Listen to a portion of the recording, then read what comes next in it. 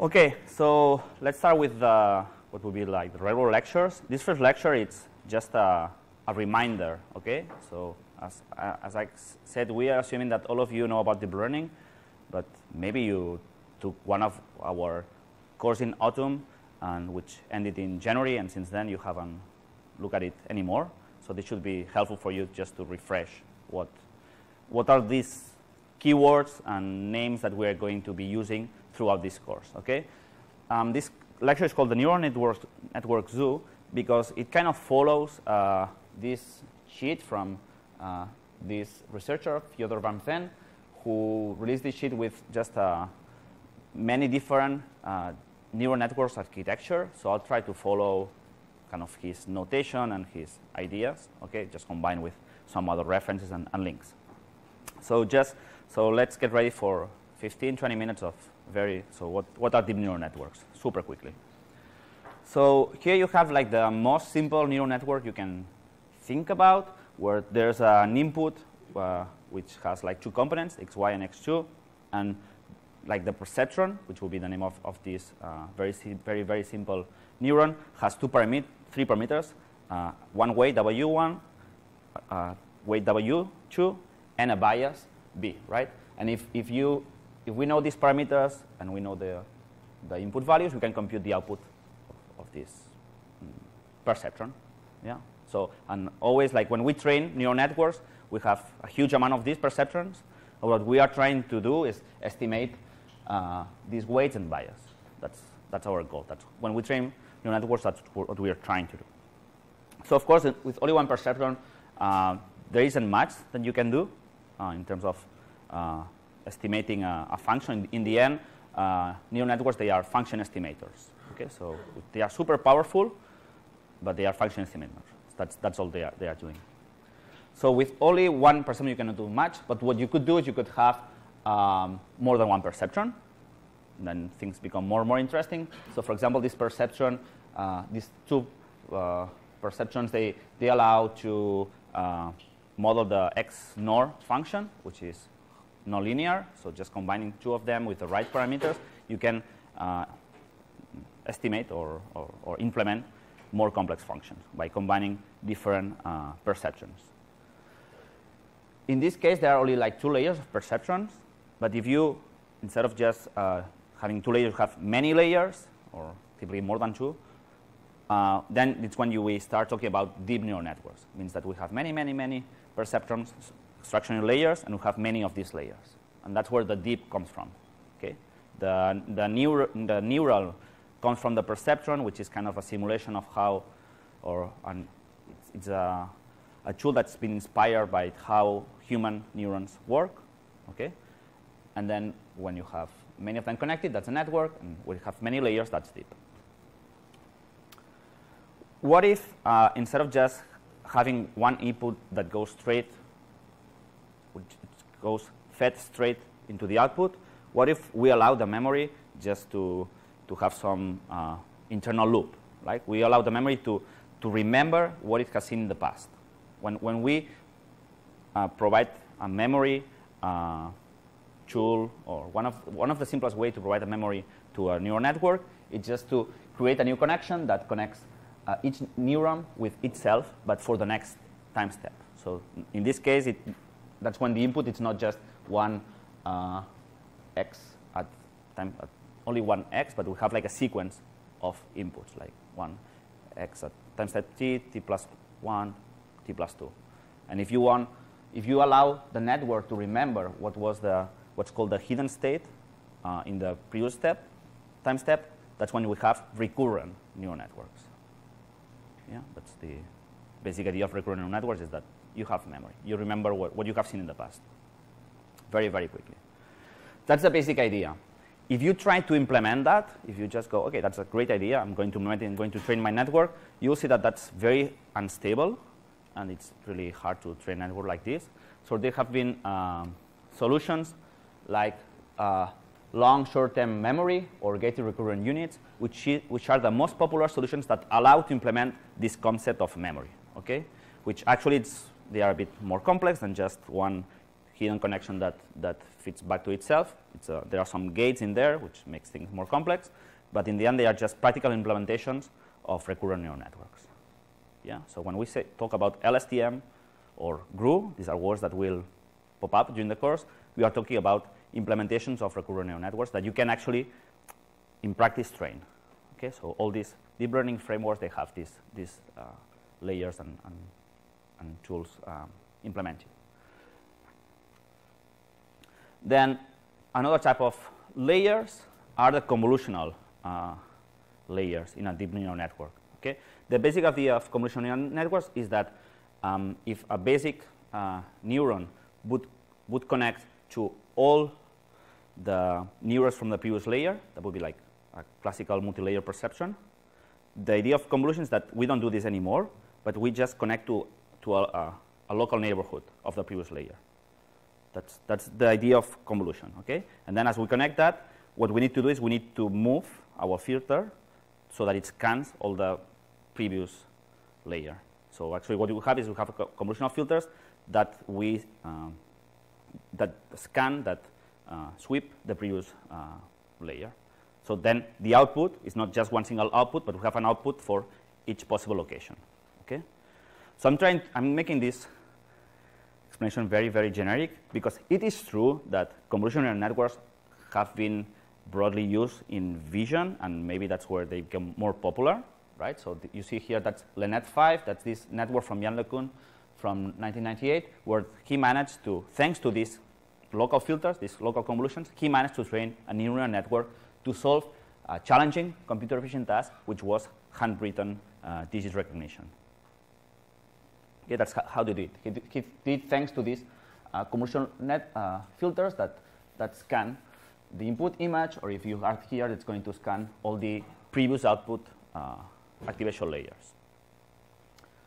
But keep into account that you could also apply convolutions on sequences of data sequences. So typically, it has been very successful when applied for speech, for example, for speech synthesis nowadays. Like there's a very popular model called WaveNet that actually it's based on this principle, right? And even if speech, you can think that okay, it's a sequence, and then when we think about sequences, we tend to say, oh, sequence recurrent neural networks, which maybe historically has been the case. You can also apply convolutions on sequences. It's just a local neighborhood, and you can apply a local neighborhood on a sequence. It doesn't have to be a 2D input data to do that. Okay. So in this course, like convolutions will be mostly 2D. So the classic ones that most people have heard about. You will see in video that you can also have like 3D convolutions that they take into account time. And I'm not sure if you will see in any lecture any 1D convolution. I cannot remember now, but it's possible. Okay, just that if you ever deal with natural language processing or speech, just be aware that there can be 1D convolutions as well. It's nothing specific for vision, even if it has become popular from this part. So Jan LeCun proposed that for this digit recognition, and then everything became much more popular, interesting when that was used to solve a very challenging image classification task called ImageNet that Kevin will cover just after this lecture. Then the same way as there are like convolutional networks, normally convolutional networks, what they have is they have these convolutional filters, which is what makes them special, but together with other layers, like typically there are like max poolings, there are like ReLUs, probably like nonlinear activations, but also there are some other layers so just go back here. Typically convolutional neural networks, they have these max pooling operators that they just decrease the spatial extent of the feature maps. So the deeper you go, in many cases, not always, but in many cases, you have, let's say, smaller feature maps in terms of spatial coordinates. That's what typically happens when you have the classic convolutional neural networks. And then in many cases, you want to run applications where the output is not just tell me if that's an orange or not, but the output of your neural network, it's again an image, and typically an image with the same dimensions of the input. right? So you have an image as input, and you want some type of image at the output. Yeah, in this case, this output is a saliency map. It's a saliency map. It just predicts where people are going to look from this image. But the dimension of this one is the same as this one, right? And if you just apply pooling operations here, the spatial extent, when you reach this point, it's much smaller. So if you want to recover, there are some tricks, but one of the tricks that makes more sense is to use some deconvolutional operations, and there are like some variety there as well. And so there are filters that, apart from estimating the parameters, they somehow expand the spatial extent of the feature map. Okay, that also exists, and you will see that during the lectures. That there are many models that do that. Okay, so when you see architecture like this, it's not a mistake. It's fine. You can train filters that make your feature maps larger in the spatial extent. That's the message. There's also this concept of residual connections. That's when you allow both your data, when you go feed forward to the network, or the gradients when you are backpropagating, to skip some layers. Okay, that's the idea of the residual connections. Yeah, and this has shown that it helps in performance in many applications. Let's leave it like this. But when we talk about residual connections, that's what we are dealing with. There's one network called UNet. So residual connections was used to improve, Kevin will talk about it, to improve results on ImageNet, image classification, but it has also been used for other applications like image segmentation to, let's say, to keep the details, to keep the small edges that you detect in the first layers, to be able to preserve them at the output. Because otherwise, when you go, if you just had this path, the small details, all the edges, they kind of disappear, and from here it's not possible to recover them. So sometimes what you do is you just copy the feature maps you have here, you copy them in a deeper layer, and then you take it from there. Yeah, you'll see many architectures like this, especially in the segmentation part. Skip connections have also been used for speech. That's actually WaveNet that I mentioned earlier, where at some point you just, in this case, this conversion just goes directly to the output. There's also dense layer, where what you have is you connect everything. All layers are connected, and that's called DenseNet. And that's another type of architectures which they have shown some improvement, but also at the cost of more parameters, because the more connections, the more parameters. So every connection has a filter there that you need to train and estimate. But when we talk about dense connection, that's what it means. Okay. Okay. Then other words I'd like you to be aware: autoencoder. Okay. Autoencoder is architecture where the task that it has to solve is just to reconstruct at the output the same that you have at the input. Yeah. So that's the task. Is just I want to have at the output the same data I had at the input. We can define these architectures. We don't need any labels to train that. So that's a basic architecture for unsupervised learning, probably the most basic one. Okay. You have never heard about this unsupervised learning. This can be interesting, for example, to use these features use this architecture to generate features that of any dimension that we want, which might be compacting the information at the input. So that's one of the applications you could have done. And also another application that you will see quite a lot in this course is typically what you have is you have a large data set with just a few labels. So just a few words, just few of the samples are labeled, but you have many samples that are not labeled. So one thing you can do, just that the network gets familiar with the statistics of your data. You can train an autoencoder or many other architectures, and then that's how you would, you have your data, you encode it, you have your hidden state, and now you decode it just to reconstruct what you had at the input. Yeah, to do that, you don't need any labels. Then you train this, especially the encoder, and then finally, what you do is you fine-tune. So you remove the decoder, and you train some layers on top, a classifier, let's say, if you want to classify images, but taking advantage of the weights and parameters you already learned at the encoder. So by doing that, you can make better. So just with few labels, you might be able to just estimate the parameters for this part, taking advantage of the parameters you already trained here that already know some of the statistics of your data. Okay, so that's one of the tricks when you have lots of data and just few labels. Some modifications of the autoencoder is when we have the encoder and decoder, but the hidden representation in the middle, we force it to follow some statistics. For example, typically we force it to follow a Gaussian distribution, and there are tricks to do that. If we do that, later we can, so we train the network, and later we remove the encoder, we remove this, and then what we can do is we generate samples. We generate samples from a Gaussian distribution, feed them here, and that will generate new data. This is a generative model. This is a model to generate new data. Another architecture that is very popular are adversarial networks. Maybe you've heard them like GANs, where actually you don't have one network, but you have two. You have one network that will generate data samples from your distribution, let's say images of faces in this case. And you have another network that will try to distinguish between the image of the face that was generated by the generator with respect with images of faces that were real. Okay?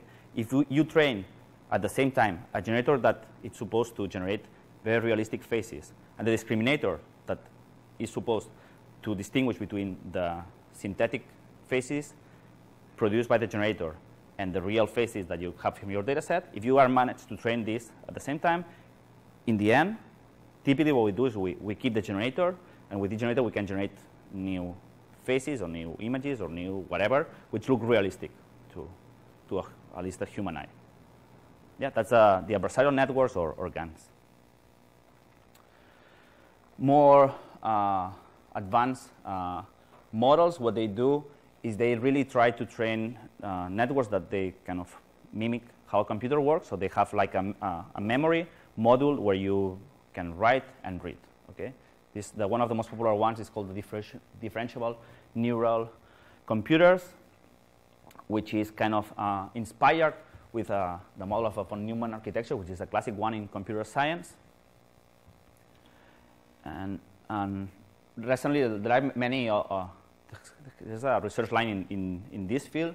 Recently has been proposed this MAC network that kind of follows the same idea of having some control that allows to read and write from a memory. Okay, this quite highly experimental. It's very tricky to train these models, but that's one of the direction architectures that maybe someday we see more deployed.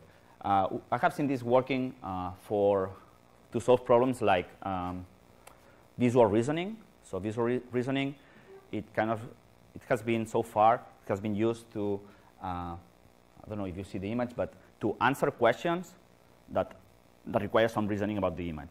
Okay, so you make a question about the image, but to answer that, you need to reason a little bit. So questions like, let me read. Okay, the question is, what is the material of the large object that is both behind the big yellow object and in front of the blue cylinder? Okay, so in order to answer this question, and you have this image, you need to go and identify like the different objects that you have there and reason about it.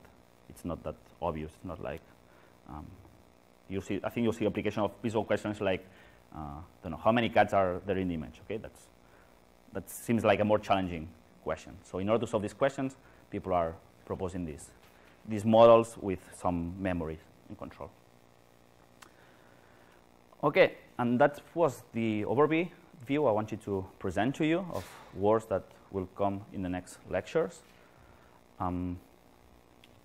If you want to read the second part, I will not cover it, but he has a second blog post of this author called the Neural Network Zoo Prequel Cells and Layer, where it kind of goes deeper into the type of cells and layers that compose these large architectures that I reviewed today.